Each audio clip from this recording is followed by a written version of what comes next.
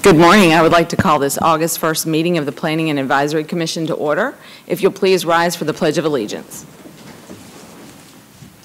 I pledge allegiance to the flag of the United States of America and to the republic for which it stands, one nation, under God, indivisible, with liberty and justice for all. Thank you. And before we get started, I would like to ask those in the audience and also my fellow commissioners to please all turn your cell phones off or make sure that they are silenced since we are recording this live.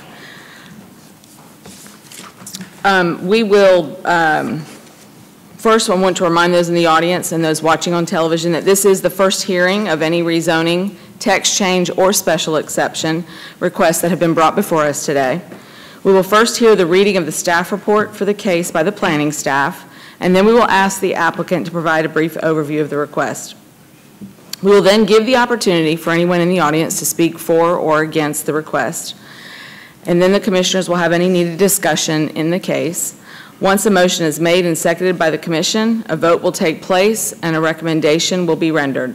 The case will go back to the Planning and Advisory Commission, or back to the Planning Department, excuse me, for their independent recommendation. And if there is a favorable recommendation, it is given, then the case will be forwarded to the City Council with 2 independent recommendations. If the Planning Department makes a recommendation for denial, the applicant will have 10 days from the receipt of a letter stating the denial to notify the Clerk of Council that they are requesting to be placed on the City Council's agenda.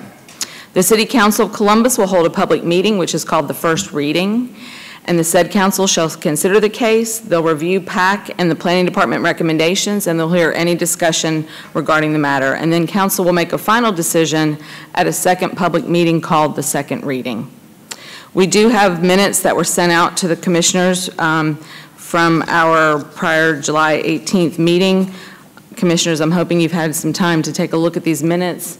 We can submit these as accepted unless any of you have any changes that need to be made. Anybody? No.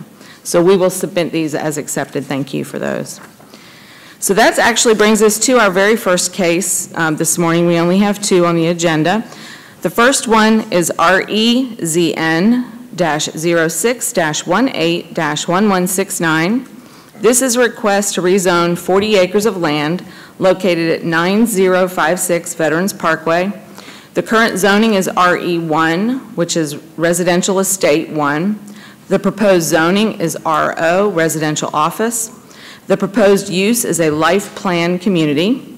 Joel Womack is the applicant, and this property is located in Council District 6, Allen. Mr. Renfro, if you'll read us the staff report. Yes, ma'am. General land use is inconsistent for planning area A. The current land use designation is vacant undeveloped. Future is single family. Is it compatible with the existing land uses? Yes. Environmental impacts. The property does not lie within the floodway and floodplain area. The developer will need an approved drainage plan prior to issuance of site development permit if a permit is required. The property is served by all city services, no traffic impact. The site shall meet the codes and regulations of the Columbus Consolidated Government for commercial usage.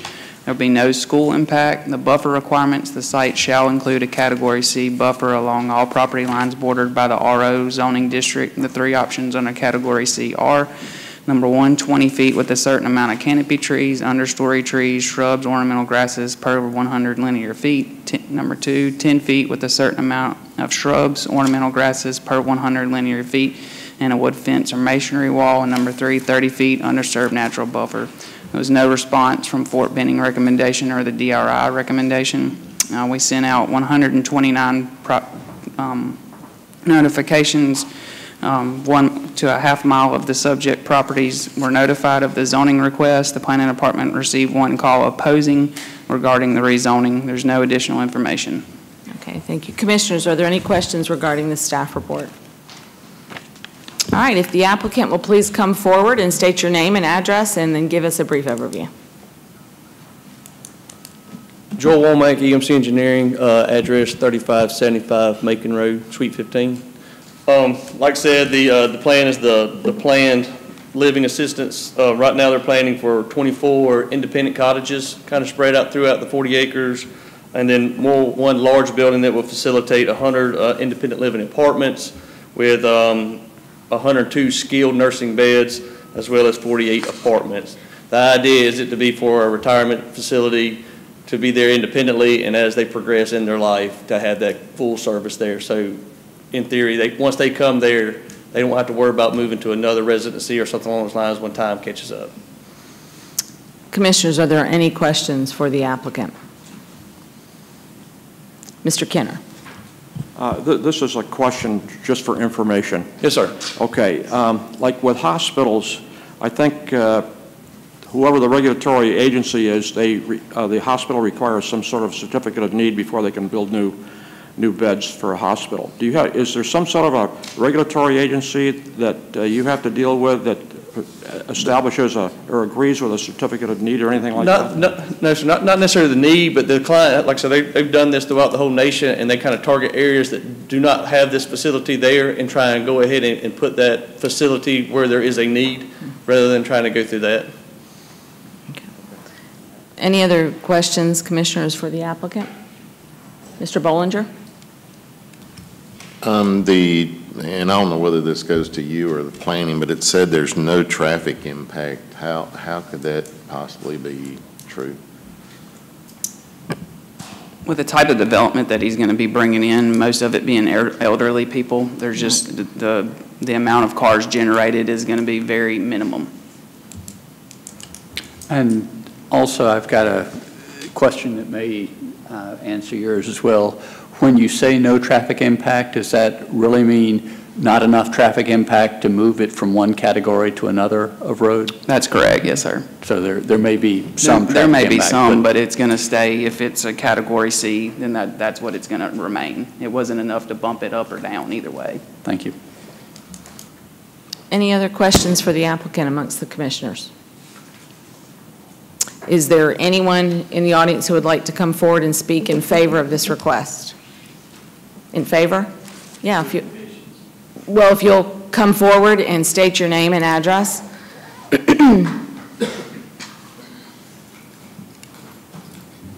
My name is Sam McQuagg. We live at 8880 Veterans Parkway. We have a common property line with the development for the full length of the north side of our property, which is give or take 1,400 feet from Veterans Parkway all the way to the back. We have also, there's a creek depicted on their application plan that runs through our property where we have a culvert that was put in place 30 years ago. It's basically two 48-inch pipes with about a 42 to 44 foot run that goes under our driveway, common driveway for 3 houses that live on that property. My mother lives at 8866, which is immediately south, and my brother's at 8850, which is immediately south of her. All share the common driveway. I got some photos of capacity for that bottom area that depict the capacity for the water, and what concerns me is the retention pond that they show on the south edge of the development, which basically appears to be around 2.5 acres, the best I can scale it. There is no scale on their rendering, so you just kind of have to swag the size of it. But looking at that photo right there, it would be to the left. The property line's approximately 200 foot north of that location up the creek. These photos were taken in 2009. We've been there since 1988. To my recollection, this is the only time the creek has been out of the bank on the head wall side of the creek. But it is a pretty impressive feat. This is the head wall side, and you can't really see the creek right there because it's actually running out. Now a lot of times we do have water running in the creek from that low line area, but never running out. This is running. We have a low place on both sides of the culverts to kind of work as spillways that are far away from the culverts themselves to try to prevent washout. And that's what you're looking at there. We're standing on top of the culverts now looking toward the houses. And this is back looking into the head wall side. looking up this photo right here directly north about 200 feet is where they're depicting a retention pond coming to the property line. My concern is I don't really know the classification between retention or detention, if there's any difference. They depict it as an actual detention pond. I'm assuming it'll have to have a spillway. I'm assuming that it'll reach full capacity at some point, some event, and have to use that spillway. I don't know how the water's going to be regulated out of that development. But the property is not developed now, and that's what it's capable of. This creek bank is approximately 3.5 feet tall, and it usually runs with that much water in it on any given day. This is looking from the house at the entire bottom. You can see the two little masonry walls on either side of the driveway down there. If you look right at the center of the picture, water's running out on this side and on the other side, which is running off the property that in this case would be to the right, about 200 feet from those abutments down there, or from those masonry walls down there. All these photos are 2009. This is a more recent photo in March of this year. This is the head wall side.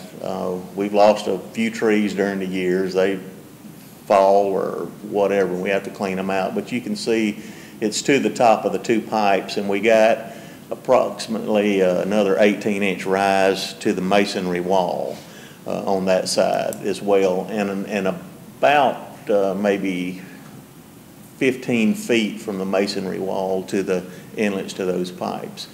Looking at that photo, if you look to the extreme left of the photo, just past where that water's standing, about another 100 or 120 feet is where the property line is. And don't know anything about detention ponds or retention ponds, but I'm expecting that they're going to put it in that low-lying area there. I don't know how that works, but I can't get access to any actual engineering plans to be able to see what they're actually planning to do there.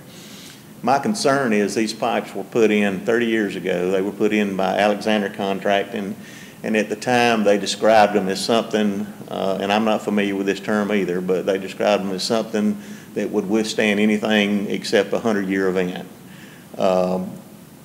And that's with no development. And we're talking about a significant amount of development, and I'm just assuming a significant larger amount of water as well associated with that. I have lesser concerns about the actual environmental of the creek, what will actually be coming in it, things like that, which brings me to their sewage plans for the actual development. I'm not sure how they're going to plan to handle sewage. I can't get access to that, or haven't been able to as of yet. So I don't know if it's actually into the city system, if it's like a septic system, if it will require a pumping station. Is there possibilities for overflow in that area if it does? I have those concerns because everything is downhill to that point. Well, this is the exhaust side, but everything is downhill to the point of the intake side of that creek. That's later where you can kind of see what the creek bank looks like. This was actually December of 2015, and that's as high as it got then. And this was during the fall with no leaves, not a lot to stop the water and things like that. Trees weren't growing, so that's. But we get a lot of water in there. We get a lot of water down there, and I'm concerned about where the water from the development's going to go. Primary concern. Secondary concern is how the sewage will be treated and where it'll go. I don't really have and there was one other question too. I'm concerned about the actual elevation of the retention pond or the dam, what we'll actually be looking at down there and how that'll be landscaped. But I'm sure that's something we can address later during the construction phase. But Mr. Renfro mentioned that there would have to be an approved drainage plan before the permit could be issued. And then he qualified that by saying if a permit is required. In what situation would they not have to obtain an approved drainage plan before anything? I mean, is that something that's going to be required before any development can start on this? Will it have to be approved, and if so, by who? I think there is, but. It will be required in this case, and engineering will be the one who require it and either approve or deny it. Is that, when you say engineering, you mean Columbus City. Consolidated? The city engineering, yes, sir. And if I obtained a representative of my own from an engineering firm, would they have access to those plans before? Once EMC submits those documents, they become public record, and at that point, yes, you could. Okay. All right, and the last thing I would ask is if I'll have access to these proceedings online, similar to what you sent me in advance of the proceedings. You will. This entire meeting will be posted on YouTube, and you can have that as well. Yes, sir. All right. I'm not opposed to the project. I mean, I think it's probably a good fit for the community. There's certainly a lot of people around there that I'm associated with that seem to think it's a good fit for the community. But I think it, without a doubt, should have conditions. And that's my feeling on it this morning. All right. Thank you. It does sound like, perhaps, Mr. Womack, if you, I can explain a lot. Yeah, I was going to say, it sounds, if you'll come back to the mic, because he does have the sewage question and some questions, obviously, about the. In regards to the storm, we're mandated to match the existing conditions that are now or in better. So the fact that you have that much water running on your site now, we will not increase it one bit. We can't. It's Blue Book law, it's the Columbus UDO, all the way up to the 100-year rain event. So like you're saying, the 100-year, the amount of inches that fall per hour in a 24-hour period, that's kind of what they gauge the rain event on. So we will be mandated to put the detention. If you put my slide back up there again to show the site plan. We're in the process of surveying it now, so where we show the detention pond at now is just kind of us eyeballing it where the low area is. Yes, typically you put the detention pond in the low area, but we also, instead of making one big one, we may try to put smaller ones in different areas to catch the water and slowly release it instead of hitting it all at one area too. So we're under the idea of trying to topo it all right now and figure out where the best little pockets are to make sure that we could capture it that way. I think we're trying to get your site plan up. Give us just a second. It was on the application. No.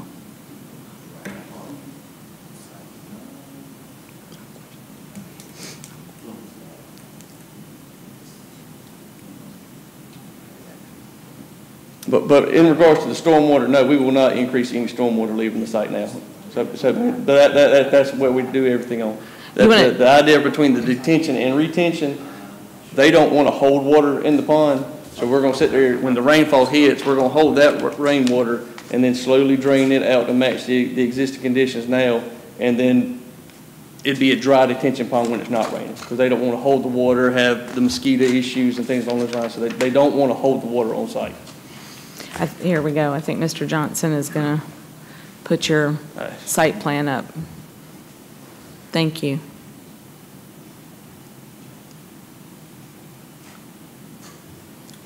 I mean, and the idea, I mean, like I said, everything was preliminary. We're assuming about a 1.5 to, maybe a 2-acre detention pond for the thing, but like I said, if we put it in multiple areas, and I think that's the older one I sent the first time. I think I got a newer one here, but they've already tweaked some stuff. Because we've slid down, we're not going to have 2 accesses here. We are.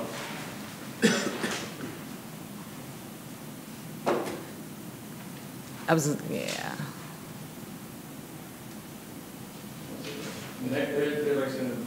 We got to get you on mic, so hang on 1 second. I'll slide back over. What is the dashed flat line is depicted? That is a buffer that we're staying away from. And there again, since that is a state water, the county makes you have a 50-foot buffer. It's a 20-foot buffer, and then the county enforces another 25-foot buffer. So wherever that rest of the vegetation line is, we have 50 foot that we're staying away from that no matter what. So you have an additional buffer on that stream where it is. So that's us kind of figuring out where that buffer may be at. That's the area that we're going to stay out of. The idea is to have as much landscape buffer around the property as possible, because we want it to feel like it's kind of enclosed, that we're not imposing on anybody along those lines. And like I said, we slid it. Can you slide it down, Will, just so we can show the entrance? Because we're trying to, there's little overlook areas where the idea was maybe put little pockets in there to the right of the drive to make sure that we could reduce the size of that detention pond down there. So we're not having all the water going to one location. So we're trying to capture it in different little pockets and slowly release it that way. Like I said, in this one, we slid the drive down as far away from the Veterans intersection as possible, just so you had more stacking, more time to react and things along those lines. We are in talks with Forestry talking about maybe trying to thin out that little sight distance area a little bit there, just to make sure that you have plenty of sight distance at the intersection of Pierce Chapel and Veterans, because it is kind of a sharp angle right there. It's not the most, it's very wooded. I mean, it's not very clean at all, so we're trying to talk with Forestry on that aspect of it all, just to see what they'll allow us to do on that, by still meeting the zoning requirements for that, that overlay area.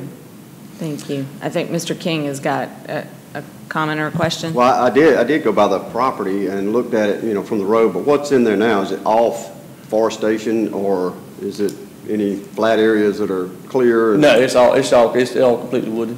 Okay. All right, Mr. Kenner has a question. Yeah, there was a question raised about the sewage. The staff report said that the site is serviced by city. The city. Is that true? So this will go into a sewage system that goes to the plant? We're in talks with Columbus Waterworks right now. They have their budgeted to extend that main that's feeding up that system now. They've already had it budgeted. We're just in talks with them now to see if we can make it faster by helping out with our parcel of land.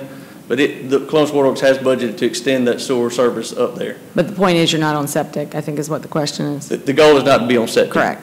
Yeah, we would either pump it, if we didn't have gravity there, we would have to put in some sort of a lift station and service it to the nearest That's to be location. determined. Yeah, okay. So you're going to be connected to the sewer system somehow before you go operational then? Yes, sir. Any other questions or comments? Mr. Bollinger. In the setup of this site, are you looking at clear cutting this entire piece and then replanting, or are you going to leave the existing? Based on terrain, we want to leave as much of the existing as possible. That's what I'm saying. So this buffer would be what's existing, you would not? Pretty much, like I say, we were talking with the forester to see if we couldn't clear maybe a little bit of the underbrush. Not clear it, but just kind of so that you can kind of see through a little bit. I mean, we don't want everybody seeing through there, and we want to have that buffer to veterans so that the noise and things along those lines, you're not going to come to that. But we to see if we couldn't have a little couple windows or blips through so that you can actually see through there, so it's not completely forested. And I guess for planning, my understanding is that overlay, there's a certain size tree that you're not allowed to cut down without some sort of approval. Is that correct? That's correct, and they would have to go through forestry for that to be approved. Thank you. Any other questions or comments regarding this? Real quick, Madam Mr. Chair. Reese. Mr. Womack, I drove by the area as well, and I think this will be a great development for the area, and I think you're in a good position because your neighbors, he said he supported. Yes, sir. He just have a few concerns. And I just simply want a public commitment that you're going to work with Mr. McQuack, because we just recently saw the families in Alabama who private resident driveway washed away, and they were stranded for a while. And I would not want that to happen to these And like I said, I mean, you haven't seen anything because we're in the preliminary stages of everything. Right. We haven't designed, like I said, we're just now getting it surveyed. I mean, at any point, and you want to kind of see the idea, we're like I said, as soon as we submit to the city, it's open records anyways. We're not going to be hiding anything. Look, we can show you, you're talking about getting your own engineer. We could provide our hydraulic reports and everything showing every kind of runoff that we're doing. We don't even know what our capacity is. Well, okay, we can't have dialogue off mic. So if we're going to dialogue, I need you both up on the mic. But I think we've pretty much got what we need at this point. Yeah. One of the reasons that I was looking for an engineer to look at these plans is we don't know what capacity we have now. Right. With the culvert that we have.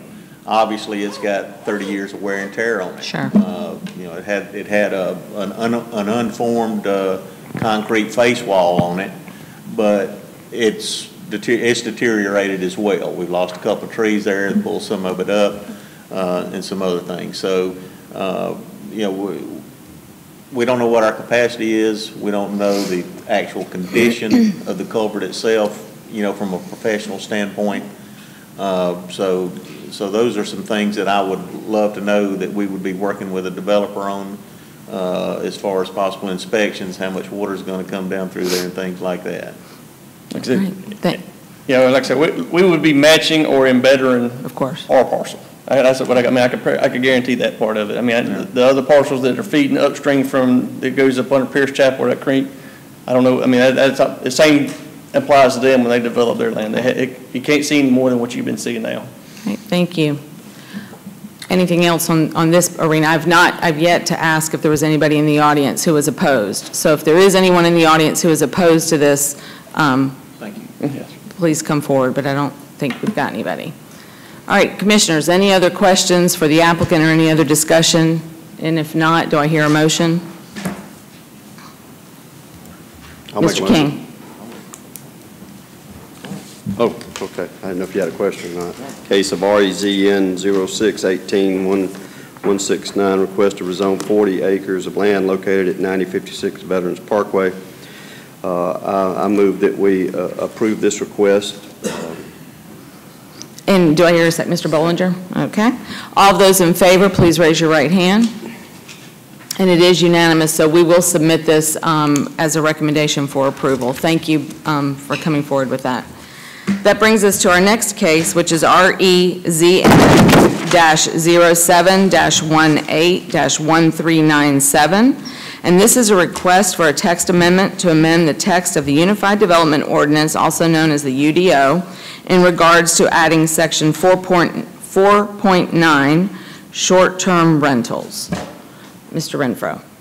Yes, ma'am. The summary of this is right now we're trying to manage the Airbnb craze that is going on. So we just want to get ahead of it. Director Hutchinson is going to come forward and speak more about that. Okay, wonderful.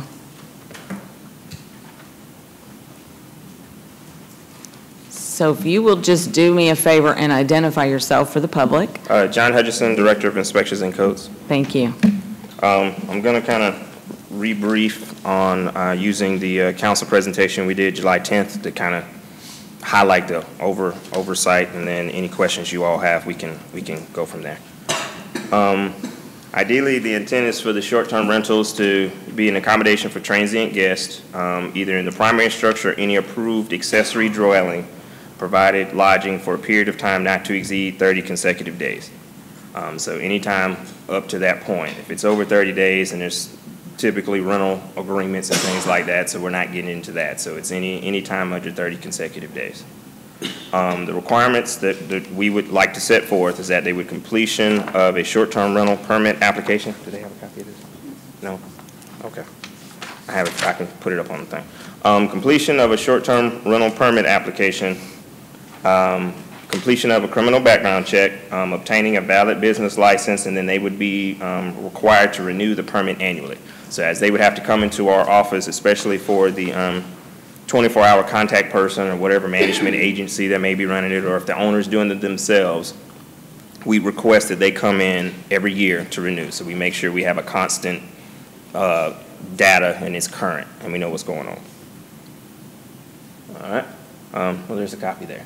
And we'll go through kind of quickly what's on there. So we have the property address, you have the type of building, whether it's residential, single family, multifamily, if it's a duplex, if it's an apartment or multifamily, if it's a condo or an approved accessory dwelling. Approved accessory dwellings have to be a detached structure, no more than 1,000 square feet, and it has to have at least an acreage already, at least an acre or more already. We have some that are grandfathered in, and we have some in the historic district or some that are in Lake Bottom that are grandfathered that don't meet that requirement, and they already have detached cottages, and those would be eligible as well.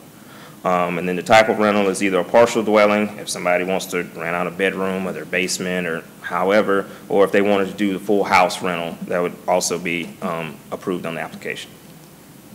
On the application, like I said, we're asking for the applicant, the owner, the 24-hour contact person, and how the property is registered. So we know what site they're using, whether it's Airbnb or Vrbo or HomeAway or anything else. So to make sure that we can track that type of information. On the kind of the code side is that we wanted to make sure that these individuals attest to these certain things, that they have to have a certain level of insurance, that smoke detectors, fire extinguishers, exits and escape plans are provided and on site, that they comply with any standards for property maintenance codes, that's not run down or missing utilities, things like that. No unpaid obligations or liens or taxes for the city. So if they owe property taxes or anything like that, we make sure that they're current on all that kind of information. And if a renter, because like I said, we can't necessarily tell them that they shouldn't sublease. We know they shouldn't, but to be able to know that information, we will ask them to make sure that they bring us consent. If they're not listed as the owner of the property when we go to the site and check it, to make sure that they have consent from that property owner to do what they're doing. So if they are renting a house from somebody and then they want to sublease a bedroom in that house, we make sure that that property owner is notified, that they know that that's going on in that property before we'll accept the application. The short-term rental agent, that person is available to handle problems. So if we get any noise complaints, anything like that, that's the person, because we have that 24-hour contact person, which will be shared with local authorities, police department, all that kind of stuff. So if it is after hours, they know the person they need to contact. So that's why we wanted to do the yearly renewal, so we can make sure we keep that information current. John, quick question. Back to that lease component of the subleasing. Yes, that's found oftentimes in leases, but what's the concern here, the reason you feel the need to enforce that? Wouldn't that be the owner's responsibility? Well, say like an apartment complex, and somebody wants to sublease an their apartment room. We've seen them on there, that people be in Whisperwood or other places, and we're like, it'll be like downtown loft, and it'll be like Johnson Mill Lofts, and we're like, well, you're not supposed to be doing that as a sublease of your master agreement with. Yeah, I understand it's a violation of the lease, but why is it the city's business? Why is that not between because we don't want to authorize something that's violating another law. If you're giving a permit for someone to sublet. Yeah, I'm giving them a permit to do that, and then the owner of that apartment complex comes back to us and say, hey, why are you allowing them to run an Airbnb or permitting them to do an Airbnb in that location when it violates the lease? So we're just trying to cover ourselves to make sure anything that's happening in that situation. Okay. Because of permit issues. That's if you weren't requiring a permit to be purchased. Then it so really, what you're saying is that only real homeowners are the ones, the true mortgage holder or the property owner is the person that can engage in these type activities. That's correct. Okay. So like I said, the duties of the short-term, the rental agent, like I said, they'll be able to receive and accept service of any notice of violation. So if we get a noise complaint or trash complaint, solid waste complaint, any kind of stuff like that, that 24-hour contact person will be their legalized agent. So therefore, if we have issues and we have to issue citations, that's who will be receiving the citation. Regulation procedures, like I said, the Visitors Bureau is kind of running the oversight to kind of help us track these down. So they will be the ones checking, all the different websites to see who that is. Because ideally, we personally don't have the personnel, because if you've been on Airbnb in these sites, until you actually book the room, you don't know where exactly the street is. It's kind of a general area. So they'll kind of be able to be our eyes on the ground to help us with that. But because the Visitor Bureau is not a part of us, they can't be an official enforcement arm, but they'll help us with the complaints. Typically, we get these anyway, not necessarily for this, but say if we do COs or any other type of business license, we get people telling on each other, hey, so-and-so's over here renting their place, and so we'll use that network to be able to proceed with that. The CBB, as well as us, will maintain a file of all short-term rental locations, and like I said, their job is to help us advise the city of any additions. So as we know that people may come on that we are not aware of, then we'll go out there and give them a time frame, which is they need to come in and make sure that they come in and get an application. So the way we have it listed right now is 3 violations within a 12-month period, and the permit will be revoked for a period of 12 months. Any previous violation of building, health, or life safety codes provisions, the owners must demonstrate compliance. So if we go out there and in investigating that they don't have the permit, any of these the things that they attested to, that they got a hole in the roof or they got something else that's not working, we will also hold that until make sure those things are corrected before we allow them to reopen or continue. Ideally here, what we wanted to do is create a first time, typically any violation of the UDO or any codes goes to recorder's court, and typically there is not a fee number or a fee attested to it, and we wanted to make sure that there is a minimum fine for people who assume they would try to get away with this kind of stuff. Because sometimes you can go to recorder's court and it's kind of at the judge's discretion, but we want to make sure we had a set fee to start. So that's why we chose the $500 on the first violation, $750 on the second within those 12 months, and the third violation over $1,000. We also have the rule to, you know, we can override that and just go ahead and pull it if it's an egregious violation, if it's something major that's happened or happened at that site or happened as a part of the Airbnb, some type of burglary or anything crazy like that, we could just go ahead and just revoke it, period. We wouldn't necessarily have to go through the step process. The appeal process would be to the city manager or authorized agent, me. So we'll just have to deal with that as it comes through. Taxes, that's why I have Yvonne here in case y'all have any questions on this. These are all the taxes once we have a license for them that they would be required to pay. And that was the timeline getting to you guys. We got the dates mixed up, but intent is to go August 14th for the first reading to the UDO with you guys' approval. So, any questions? 28th, I'm sorry. Any questions, commissioners? I have Mr. one. Dudley. Early on, you explained what all the applicant would have to do as far as paying for the permit and the background check and so forth. What would the total cost of doing all that be to the applicant? The permit itself will be $40, but Right. there's a $20 permit fee for each background check. So Okay. so if you have, say if you have your applicant, which is the owner, you have the owner information and the 24-hour person. If that's all three different people, that would be $20 plus the 40 of the permit itself, because we're recouping the cost for So the. 20 for each of the, so 60 bucks So in it'd be that case. 60 plus the 40 would be $100 if it's all Right. different. Right, All points of 100 or contact. less. Correct. And then there are no other costs that the applicant would have to incur? Now, it'd be a yearly An renewal annual fee. So renewal. as you come in, it would be Yeah. another $100. If those Right. same three people, we'd have to check your Right. background again, and we'd go through the permit application again. Okay. Oh, Correct, yeah, first the And cost your of the business business license, license, I'm sorry. good And point. how much is that? Business license is how much? My name is Yvonne Ivy, and I'm with the Finance Department, Occupation Tax Section. The administrative fee to process the business license is going to be $75, and it's on a calendar year basis. So therefore, that license will expire as of 12/31 of that year, and they have until April 1 of the following year to renew it. They also have to report to us, in order to renew it, they have to file an occupation tax return in which they have to report to us the amount of revenue that they generated, and we tax on gross receipts. The amount of revenue that they generated in the prior year and what they think they're going to do in the current year. And that will determine how much they have to pay to renew. Now, currently, the tax rate for lodging, transits, or hotel operators is $3.21 per thousand on their taxable gross receipts. Therefore, they would still fall within that same tax class and tax rate. Thank you. Okay, thank you. Commissioners, any other questions or comments for the applicant? I don't see any. I do, I have one real Yes, quick. Mr. Greenblatt. And this is just I guess, a personal thing. If my brother-in-law's house burns down and I move him into my house, or I move him into a cottage that I've got, and he pays, you know, a substantial amount of rent, do I have to have this permit? No, this is short term for 30 days or less. So if it's It would be something, 30. Let's say he burned down and he's gonna be there for 25 days.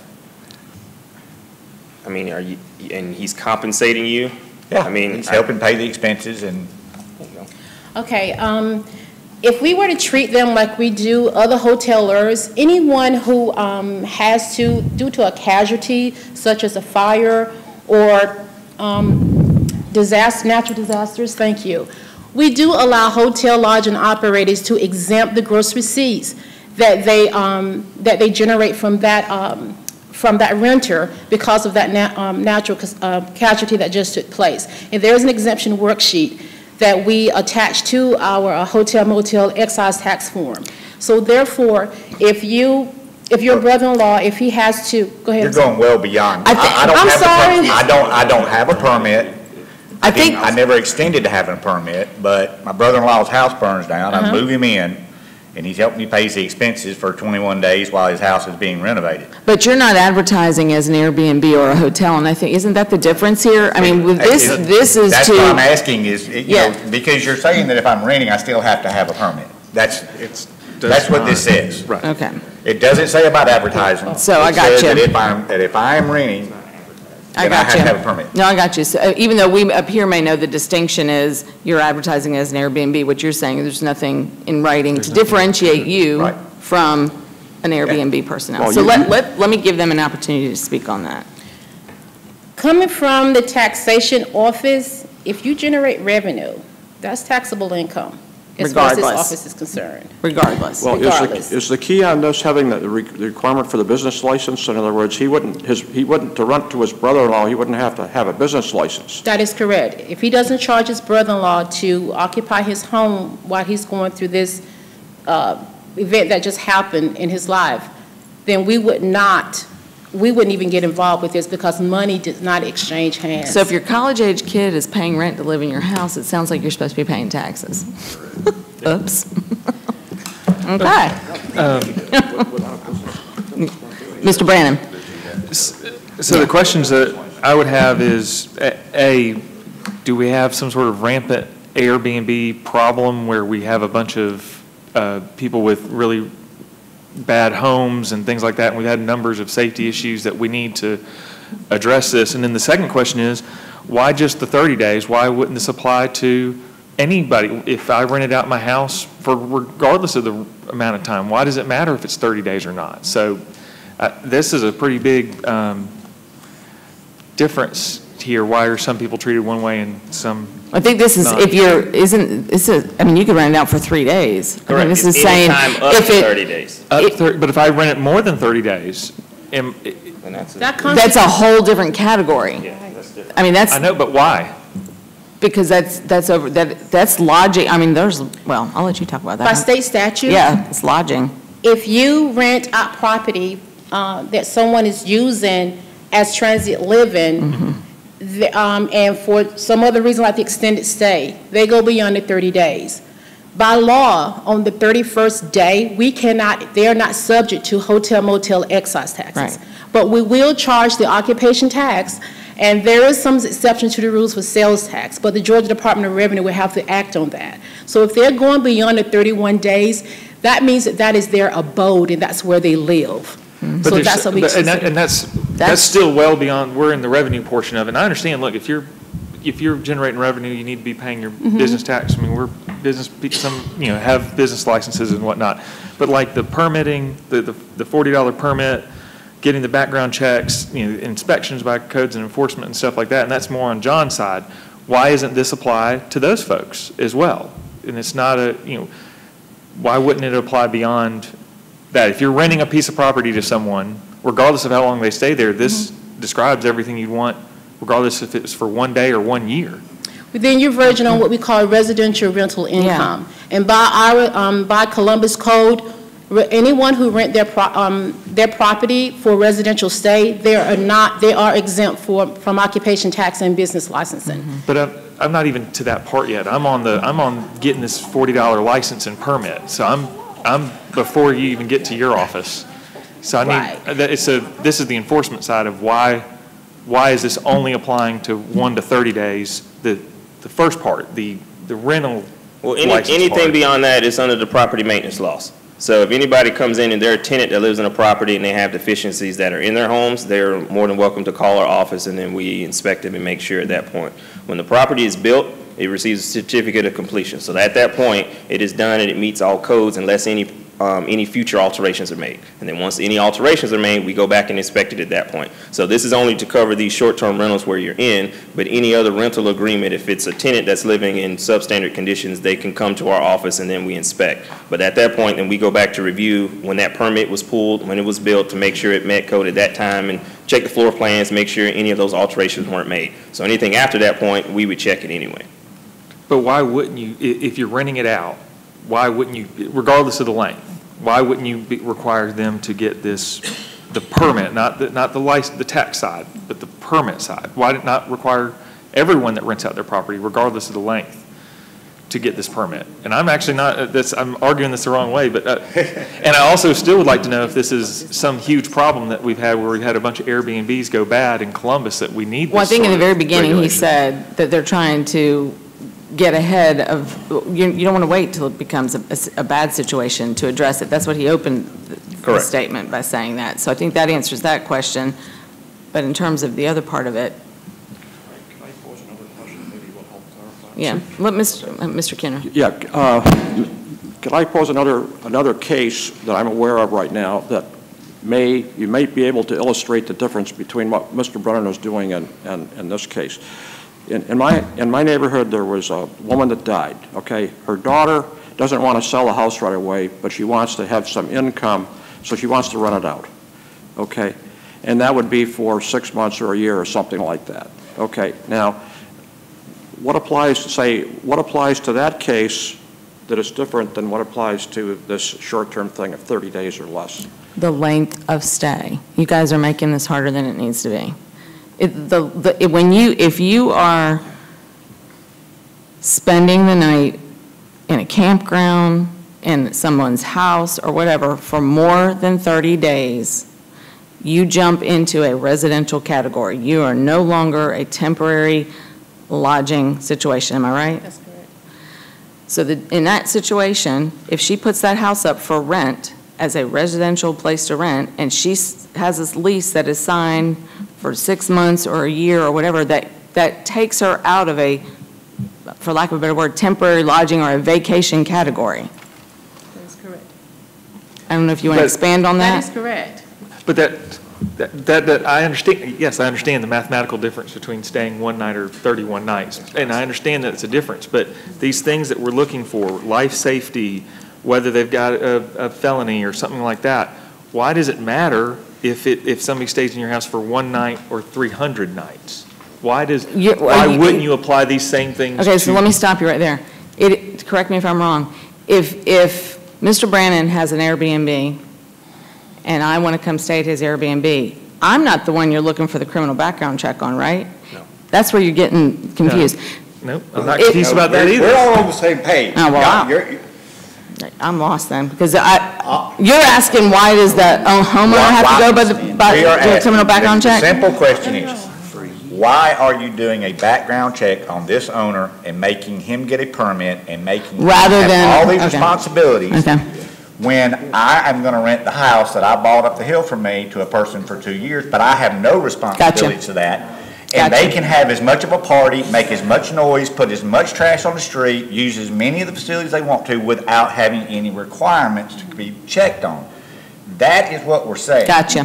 Which is why I'm having a major issue with the way this is written and put down. Gotcha. Now that makes Does that clarify? that clarifies it. I'm yeah. not an advocate for Airbnb, but it seems like it's going to stop a lot of people from wanting to engage in this service. And I think that could be more harm to the city than helpful if people want to come here and enjoy that type of lodging and not to be forced to stay in certain folks' hotels, but want to stay in a private home. Well, now we're preventing that. In the good summary that Mr. Greenblatt gave, I really would like to hear that answer. Why, the sum of it is, why are these permits being required in a temporary situation and not in a permanent situation? If you were in a permanent situation and you were violating any of those rules, that would be a citation that we would issue regardless. No, what he's saying is, why are you requiring the background check on someone who's renting a room in their house for 2 weeks versus renting their house out for a year? Well, we'll have to get with the city attorney, but typically rental agreements and lease agreements between two private citizens are a separate situation.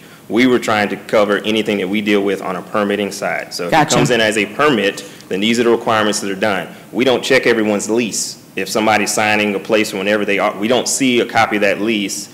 We're just trying to make sure subleases, especially if we're dealing with home occupations or home offices and home businesses, that's the only time the city ever sees a private lease, because then we know that that homeowner has approved that person to do that type of work. So like I said, when it comes to the permitting side, two private citizens agreeing to a lease is nothing we would ever enter into and have to check on. But that's what an Airbnb is. An Airbnb is simply a connecting service. The agreement's between two citizens, not between me and Airbnb and the. But and the there's owner. also no regulations at Airbnb locally onto what's going on. There's But no there's regulations. no regulations to me. Right now, there's no regulations to me other than the typical, what you're talking about. If my home's dilapidated, y'all can come look at it and mark it for demolition and whatnot. But there's no regulation on me renting out my house right now for more than 31 days. So I get. And Director John, we're certainly not, this is not against you guys. I mean, we're looking at the policy. We're certainly, yeah. It just seems like it's unnecessarily overly burdensome for someone trying to engage in a small rental of their property for under 30 days. Well, it seems like this is the 30 days or less, that is a regular reoccurring commercial enterprise. They're trying to get money, they're trying to get income, a dedicated income for a particular property on a recurring basis. Whereas renting to, the daughter renting the house of her mother while she's settling the estate is not it's a money transaction, but it's not a commercial activity. Okay, in the case of regular income that the short-term rentals are trying to keep. That's the distinction I see. But some people, Mr. Karen, they do have multiple rental houses, and they have scores of rental houses, and that is a commercial enterprise for them. Yeah. And I would argue the case that if I'm trying to rent a house, it is a commercial whether I have 1 or 10. Right. Only because you're trying to cover your expenses that. Otherwise, you wouldn't be charging rent. Exactly. And I think it's the same different if you have a cottage and you're going to rent it by the week or by the month or whatever the case may be. So. And might I add, please? We're trying to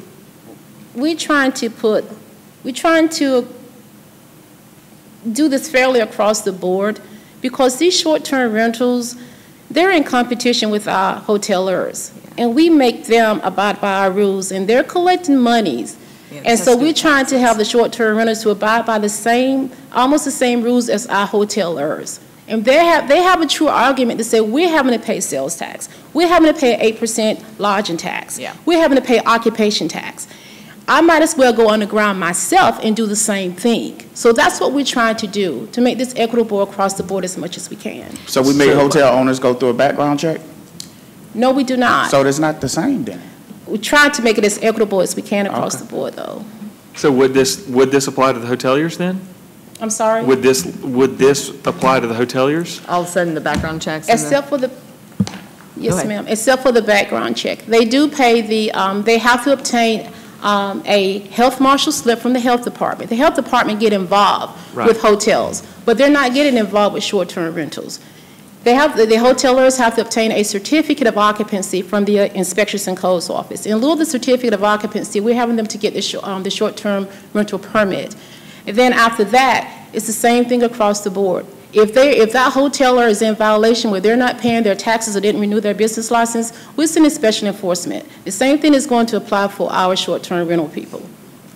And so I guess the idea is you're providing a short circuit for the one-off situations or for the small business person, the one family owner. But what you're also telling me is that there are already laws on the books, city and state, that regulate short-term rentals where they're supposed to be paying their fees and stuff like that, and we're just not enforcing it for whatever reason. Which I know we got a staff issue too that needs help, but there are already laws on the books. So why add yet another layer of regulation? You're supposed to be paying their hotel motel tax regardless of whether it's Airbnb or the Hilton. Except, I guess, without the business license, you don't know how to, you can't. Well, Georgia is just getting into play with this because this is a hot topic across the nation, and every city is trying to wrap their heads around this. What do we do, and how do we be fair to our other business owners who operate hotels? So this is the best thing that we can do. We looked at other cities as far as in Savannah and even in New Orleans, and we tried to mimic what they put into play because it's already in action. And everything is a work, in process as we go along to try to better this. But this is what we've come up with just based on the information that we obtain from other cities throughout the United States. Sure. So I think if, I'm not going to try and repeat it all, but in summary, it sounds as if this is being brought forward to, lack of a better word, regulate appropriately operations that are acting as if they are in a hotel or lodging situation, to bring them on board with getting a business license and being compliant with codes and enforcement, so that we can also appropriately tax them. I mean, I think that's it in a summary. I mean, I realize the background check is a bone of contention. I hear that loud and clear. I guess I'd be curious, outside of the background check, is it still? Well, it's not just the background check. I mean, there's the fees, you know, just like what, a decade ago when the city was fighting with Expedia or whoever it was to collect the motel tax. Why not go after the Airbnb that's provided? Because there's your central point that you could say, look, you guys need to be remitting, if you're handling these transactions, you need to be remitting this money back to the city. And be permanent and properly permitted. Right. Well, and again, Airbnb is just a connection. You know, I just have a problem with it restricting an economy. It's another layer of bureaucracy and red tape. If somebody in Columbus, you know, they're trying to get ahead and they want to rent out their room on a short-term basis because they've got a nice place downtown and that helps them get ahead, this is just one more thing. I mean, just all of these steps here, and again, there's already laws. If you're under 30 days, you're supposed to be following the hotel laws. I mean, that's regardless. So this is just adding yet another layer to what already exists. And it sounds like we've got, I don't want to say a problem, because I know John's working really hard and is short-staffed. They don't have enough people to go around and check police up on this. Yeah. So we're adding an extra layer of burden for laws that already exist. Gotcha. Any other comments amongst the commissioners, comments or questions? Is there anyone in the audience who would like to speak in favor of this text amendment? I don't see anybody coming forward. Anyone who would like to speak against it? If I do not see anyone, which I don't, do I have a motion on this text amendment? Any motion?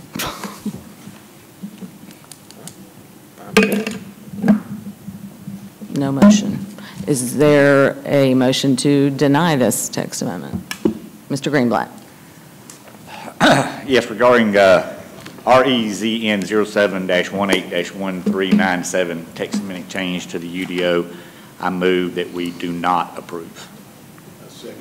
And so I have a second. So this, what has been brought forward is a motion to deny the approval of the text amendment, and a second has been brought forward to deny the approval of the text amendment. All those in favor of denying the text amendment, please raise your right hand. Okay, so it is unanimous to deny it. So we will submit a request for denial of this text amendment.